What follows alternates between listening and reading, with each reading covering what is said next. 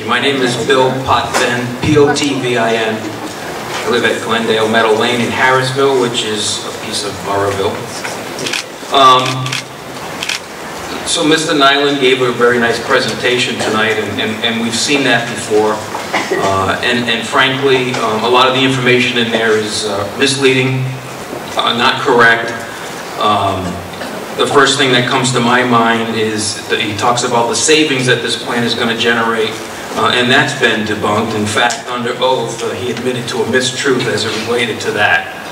So let's make sure that we understand the facts. It's a point was made that water is not used for cooling, it's an air-cooled plant. Well, they're using an awful lot of water for something. I mean, whether it's cooling or flushing toilets, there's thousands and thousands of gallons that are needed. And then he makes a point of 15,000 gallons a day. We have 100 days storage. Wow, isn't that great? So you don't run a truck for 100 days, but when you use up all that storage, you've got to replenish 2 million gallons. That's about 235 truckloads right there.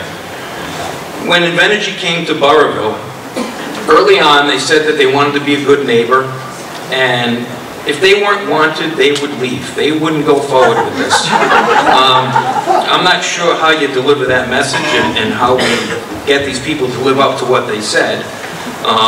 But they're still here, and we're still fighting, and we're still looking and listening to things that don't always turn out to be true. I drove here down Route 102, and I'll tell you what, sending those tractor trailers up and down 102 to get here would be unbelievable. And as unbelievable as that is, I'd like to just paint a little picture for everyone about what will happen in Pasco. First of all, when this plant runs on oil, it will use 2 million gallons in under 4 days. Think about that.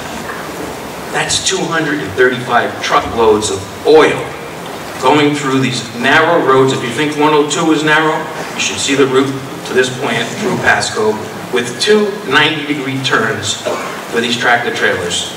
The houses are 15, 20 feet off the road, and they're going to put these trucks through there. I am not aware of any plant, and perhaps there is one, and I'd love to know it, of this size that trucks in water and trucks in oil. And so if you want to be a good neighbor, you back out. You know, it's wrong. It's not set up right. It didn't work out the way you wanted it to work out. This is not a good deal for Charleston. It is certainly not a good deal for Barbourville, and it's not a good deal for anyone, any citizen in the state of Rhode Island. Thank you.